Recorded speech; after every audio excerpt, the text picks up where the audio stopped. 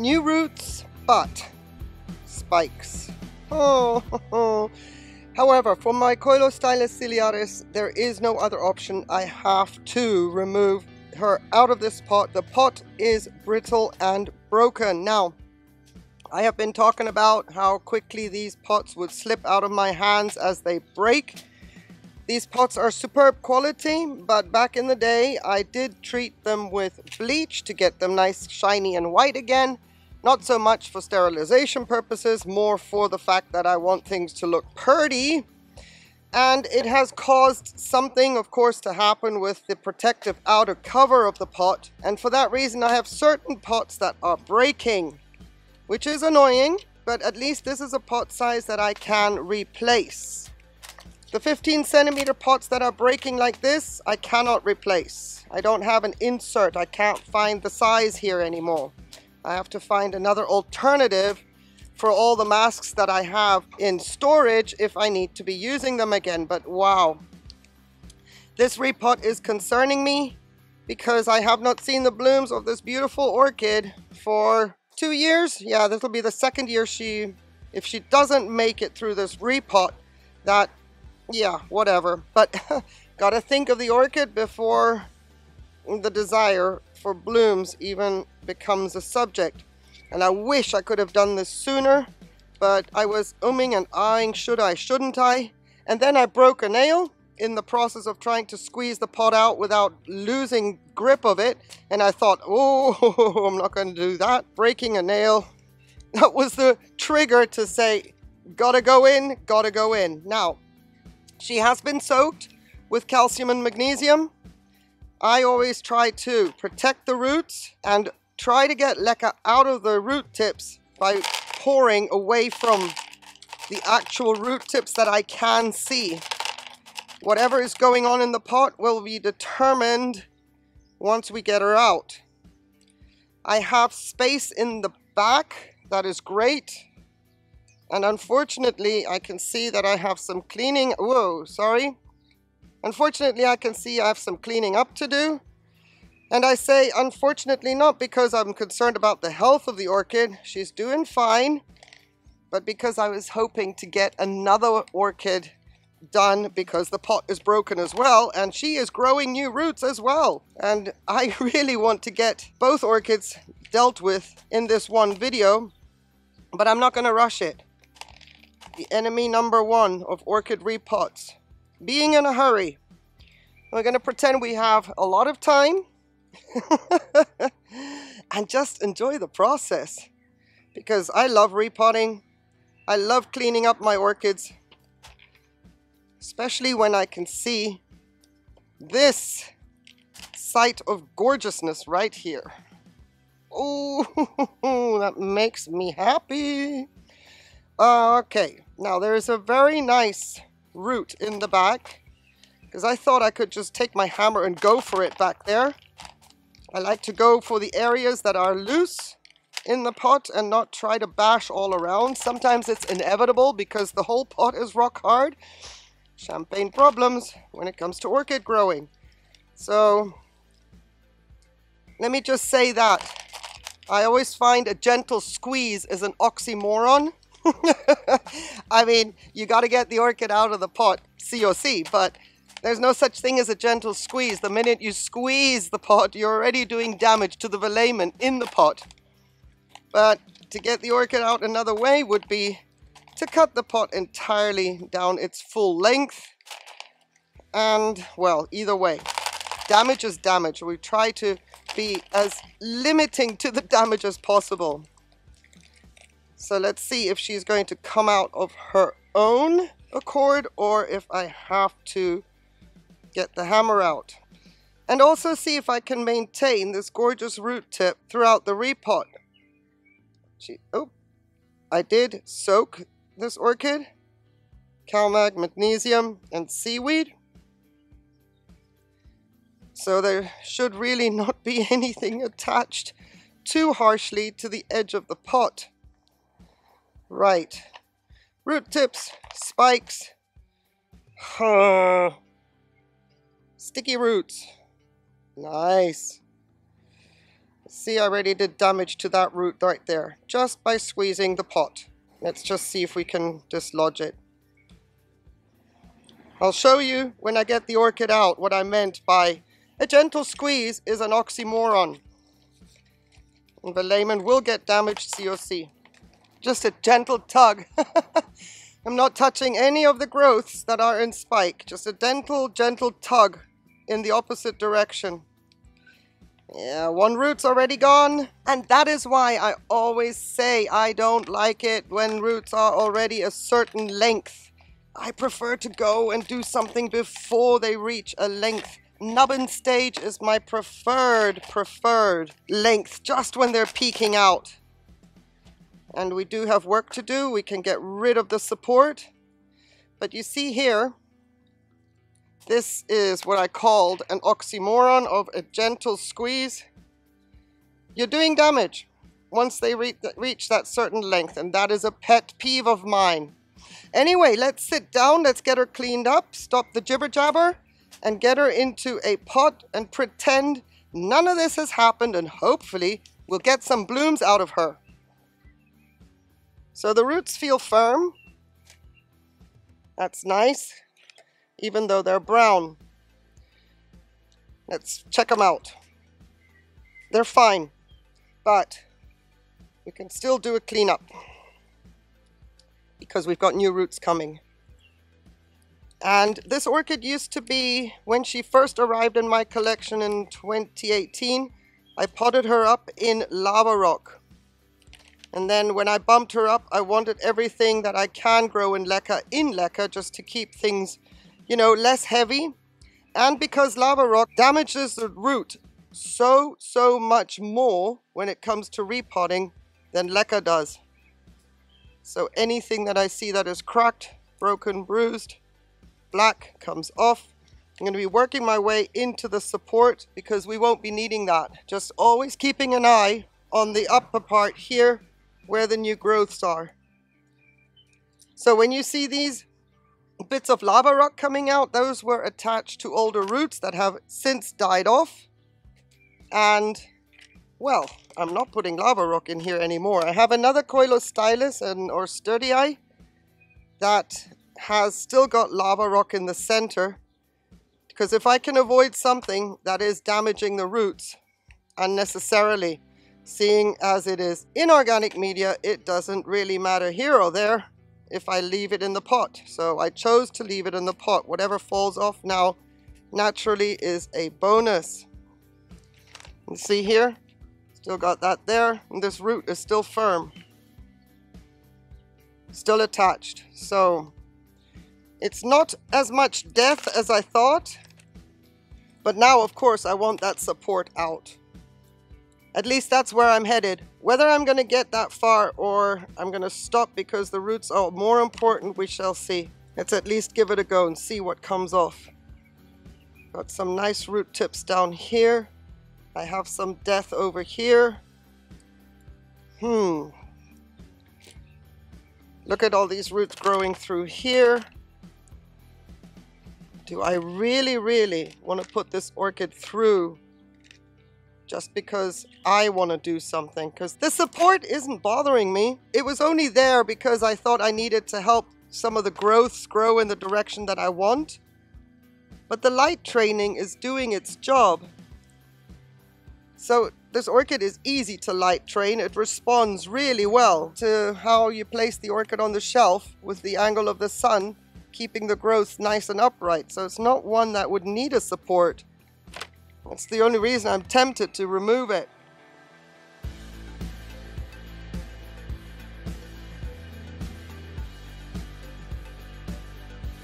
Got some collateral damage happening here. Damaged a root tip all the way back in there. Probably difficult to see.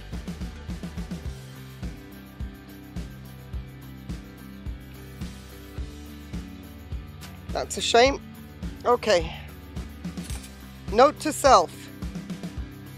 Even if I see new roots growing at the surface of this orchid, at the surface of the pot, the old root system has the option to branch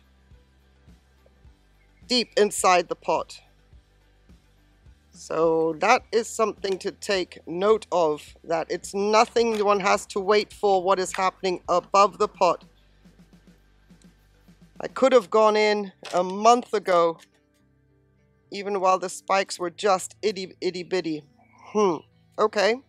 The reason I'm pointing that out to myself as I speak as well is because the last time I uppotted this orchid from lava to Leca, I did not wait for any roots because I was going from inorganic to inorganic. So I'm literally seeing and assessing the behavior of the root system here for the first time. And well. It's 3 holes in the ground. I am just going to be a little bit pedantic about the moss at the base, but I'm going to leave the rest of the root system pretty much intact.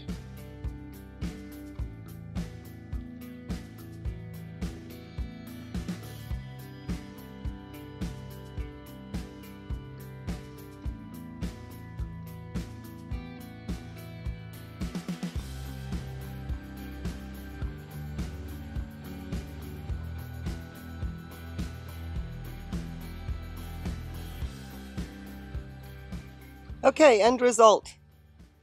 That's all I'm going to do. You can still see lava rock tucked up in the center there, and that's fine. I'm okay with that.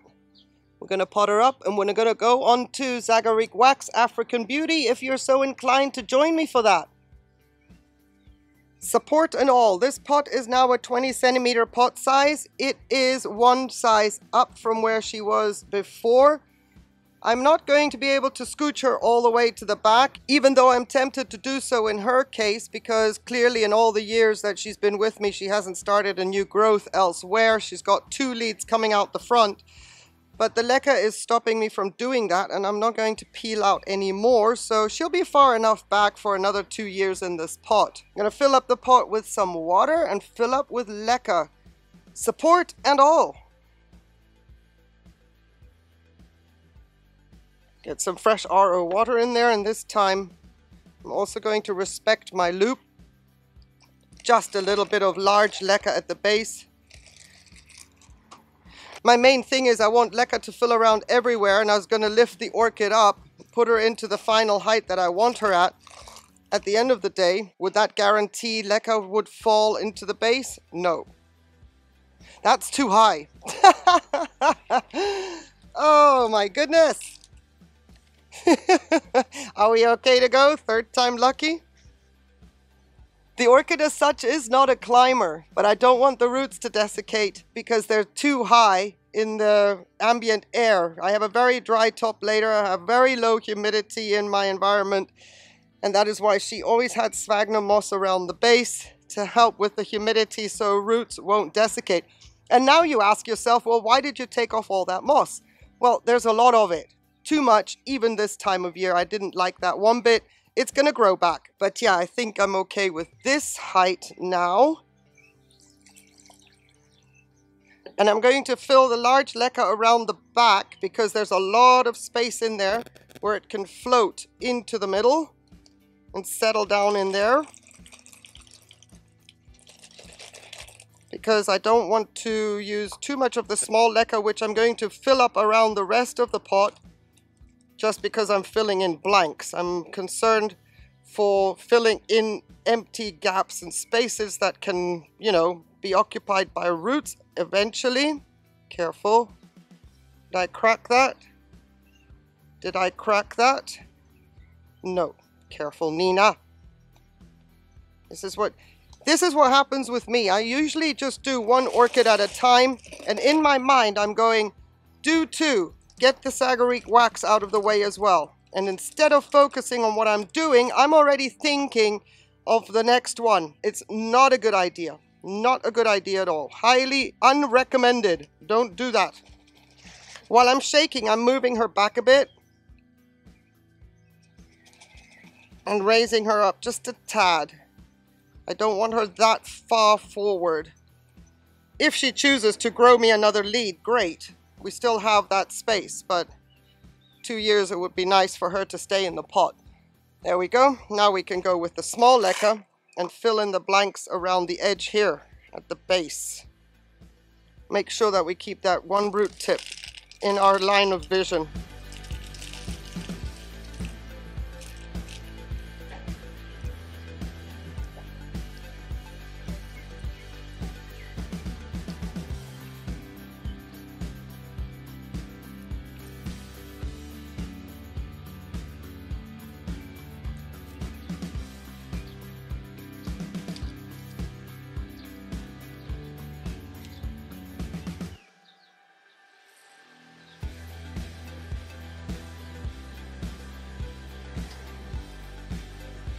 Okay, Sagarik Wax African Beauty. She was soaked with CalMag, but that was like 3 days ago. I don't want to keep soaking and soaking, so we'll just give her a little bit of a mist. Let's see if she'll release my tag. Yep, that's okay. That's loose. And I want to show you, look at the beautiful happy sap on this orchid. Oh, gosh. I've had ants all over this orchid. Also, broken pot. And she was only potted up last year, so she shouldn't be a problem at all. She's got roots coming out of the bottom, but they are compromised. I knew I was going to repot her, so I wasn't fussing about how I set this orchid down. And so I cracked the roots. But we'll need to snip them off because, yeah, resistance is futile. Let's see how her root system has developed after the division and all the stress she's been through. I would like to maintain a support for her. She's responding well to light training, so that's not the problem. But sometimes the spike can turn out to be rather heavy.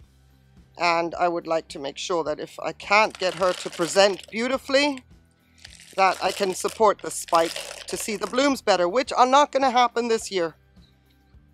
I am not letting this orchid bloom out if she decides to, out of this puny little growth, to bloom. This is a winter growth, and of course it really didn't amount to anything because of the conditions and circumstances that I had to deal with.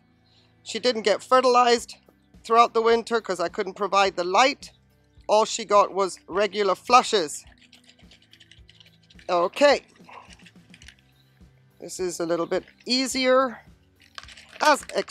You see, this is, ooh, so glad I'm doing this now. We can see how she has responded to last year's potting up. Or maybe it was 2 years ago. I'll put that up on the screen. A lot more cleanup to be done here, but that's okay. It's a bifoliate. It's to be expected. There goes a Leca bead that I need to pick up straight away before a curious little puppy comes along and decides, what is that? Let's go with round 2. This one, I'm kind of glad I started with the ciliares first because now I can just take my sweet time. If I had started with the Sagarik wax before the ciliares, I would have thought, oh no, I'm not doing the ciliares after this, but here we are. Let's just stay the course. This is going to be a super duper cleanup, proper cleanup. Am I concerned that she's dumped roots? Absolutely not. It's almost like, what else would you be doing, lady? It was far too cold in the winter for her, far too little light, and I had to maintain the integrity of the self-watering system. So my flushings were sporadic, not as much as I would have preferred, but given the circumstances, you know. And then we know that bifoliates, well, mess with their roots and they're going to show you who's the boss. And on top of that, keep it cold and wet and they're going to show you who's the boss. So I'm really pleased to see all these good roots in here. And what is dead is you can see where it was cut. Those are the roots that were alive and kicking when she got the repot, whenever that was. Now, I don't remember off the top of my head, and I should have remembered, but my mind is racing for some reason. I don't know why I'm not all chilled today. Probably the eagerness to get into these pots has got me sort of feeling a little bit anxious because it's just delay, delay, delay. I've had so much wind. And because this is like a repot after I potted her up, cleaned her up and divided her, I thought I really wanted this to be on camera and filmed so that it's like an update for everybody that, you know, saw the other video and is interested about the progress of my Sagarik wax. Well, we've lost the root system from 2 years ago. That's not too bad, especially considering that her circumstances were totally the contrary of what she likes. We got any live branching down there?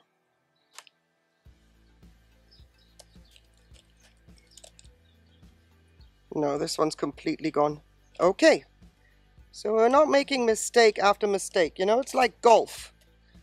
Once you make a mistake with a bad shot, slow down. You don't want to perpetuate the problem and continue on making mistakes. But we're taking this branch off because it's cracked.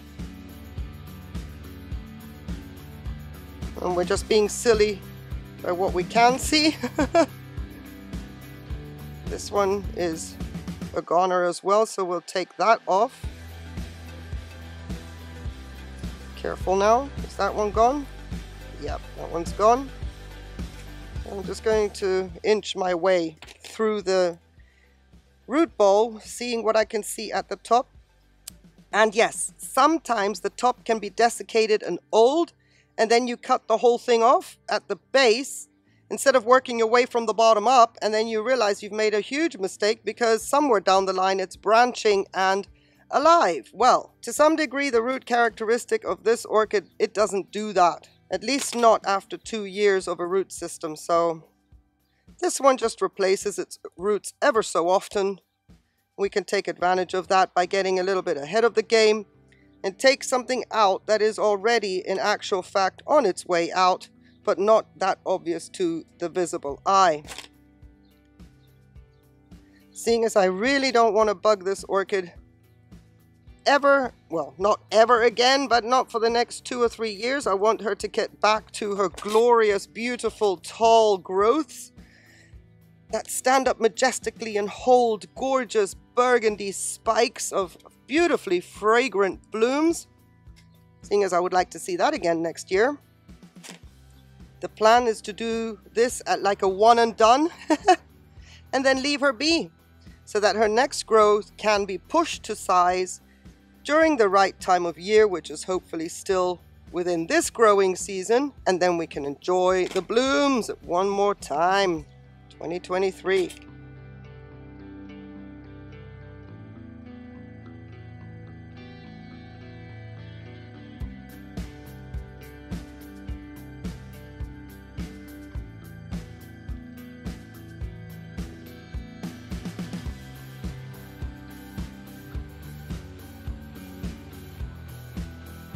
So you may say, why are you fiddling with something that at the end of the day is going to go into inorganic matter, and it really doesn't matter whether you're cutting off little bits and pieces like this?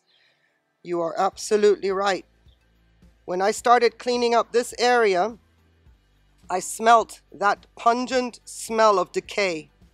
It just wafted up and I'm like, wait a minute. Hold on to your horses there, Sally, you know? Up until then, I had not had that smell, so I'm very, very careful now that I will go and be super diligent about this area, because something with that rotting smell, it's no need. While I'm at it, we're going to do it right. It's all in here, and we can say, yeah, probably algae dying off, but it was stronger than that. It may just have been one root, but it's right in here. I just took a little whiff of the section and it still has that smell.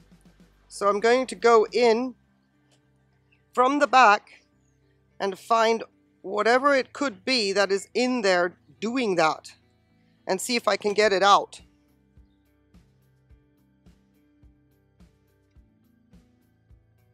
Yeah. Every time I turn her up and expose this area that's got the algae on it, So I'm trying to make sure that I'm smelling what I'm smelling is still on the orchid and has not landed in my catch tray. Because if that's the case, then, you know, we're good to go.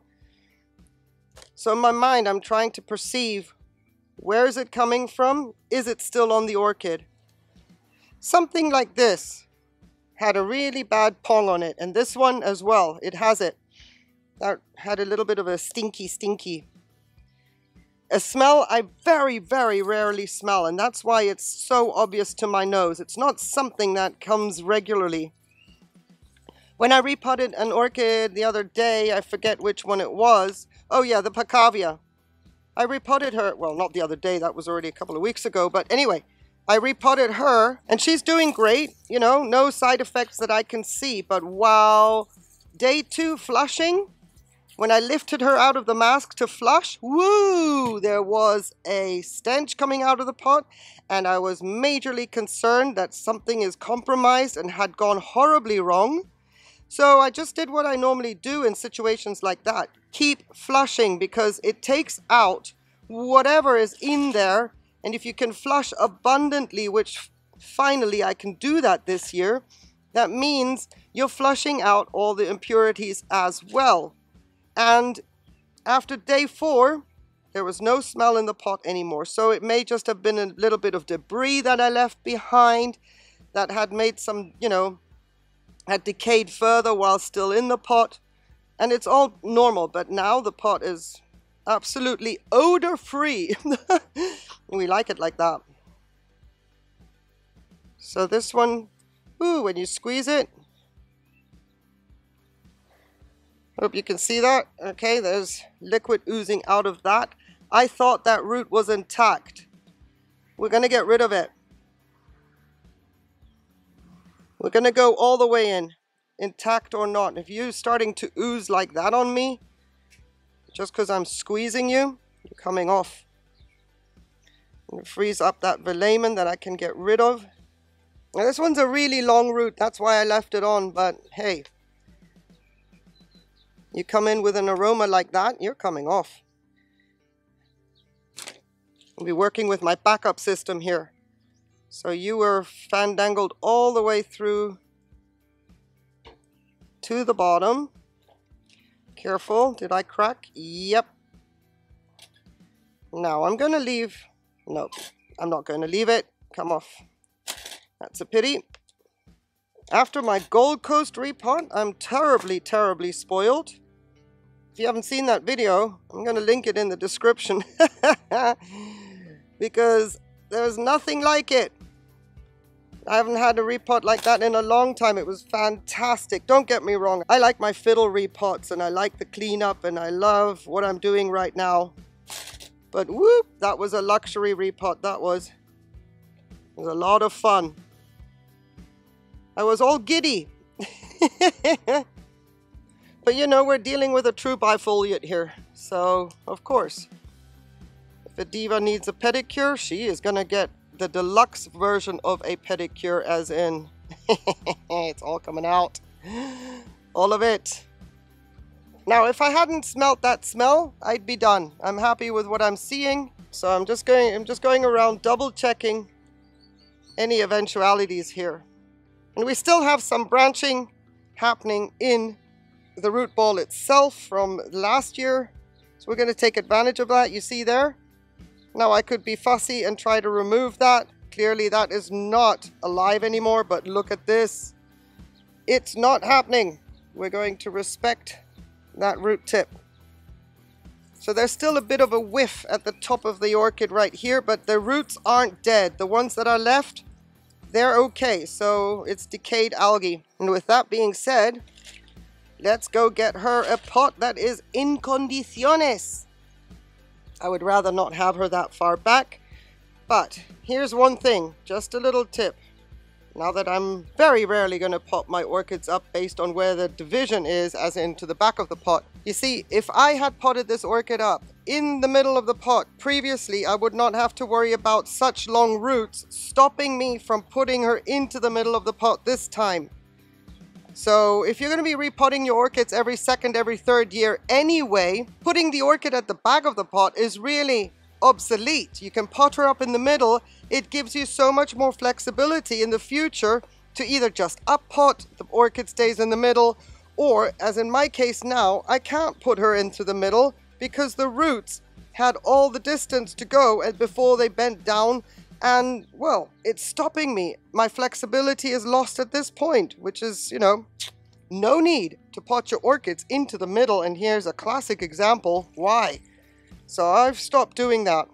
This orchid, big chunky roots, it's a thirsty orchid. It's the same size pot as previously, but what I'm going to do in this case is very, very slowly fill in large Leca only because of the chunky roots.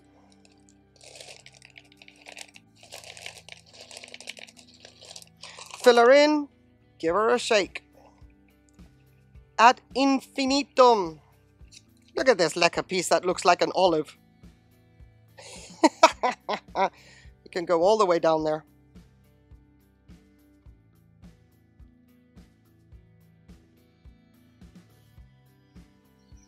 Oh boy, we did it. Well, here's the thing. The work is done.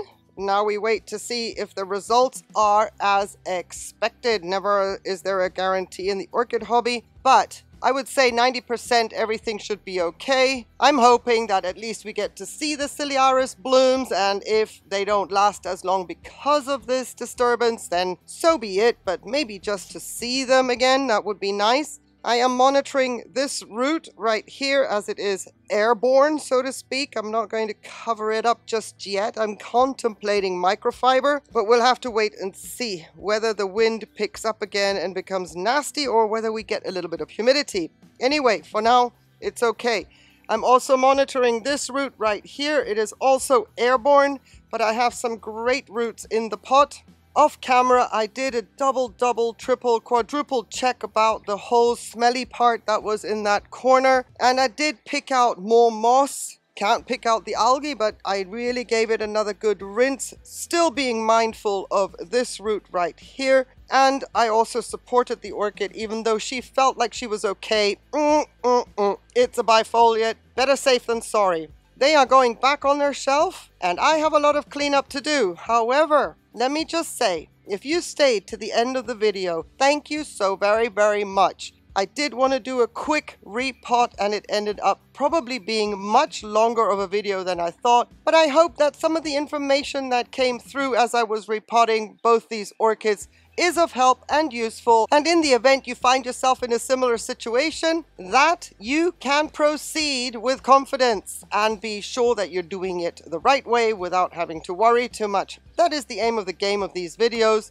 giving you the same reassurance that I have, and when I say 90%, that's pretty high. I'm pretty confident. Touch wood. Thank you so very much for watching. Have yourselves a fabulous day. On one condition, please, that you stay safe. Take care. Bye.